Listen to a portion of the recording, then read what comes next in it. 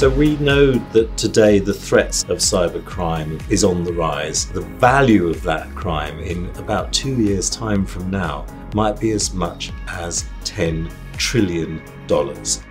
What this programme has done has brought in some new methodologies, new ideas on how we can address that problem. So if you start with a completely blank sheet of paper, how could you fundamentally improve security? And we realised that it was a challenge because it involved changing hardware and software.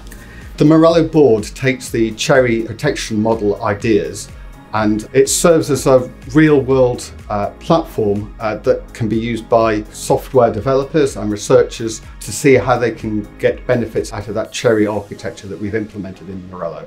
It's likely that the smaller companies are going to be the innovative ones that will actually drive and scale.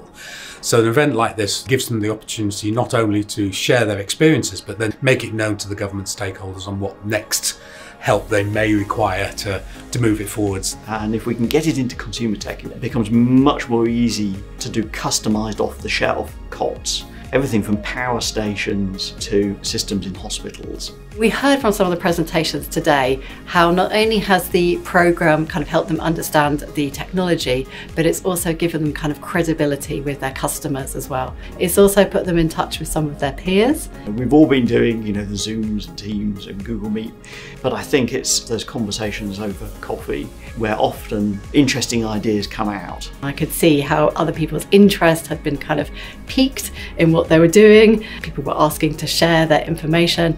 So I'm really hopeful that after today, the companies will build new and exciting collaborations. When you run a program like this, it can sometimes be quite an abstract thing for the people taking part. And so the value of having a day like today is that you get to see presentations from other companies and you can start to join the dots. It just makes a huge difference.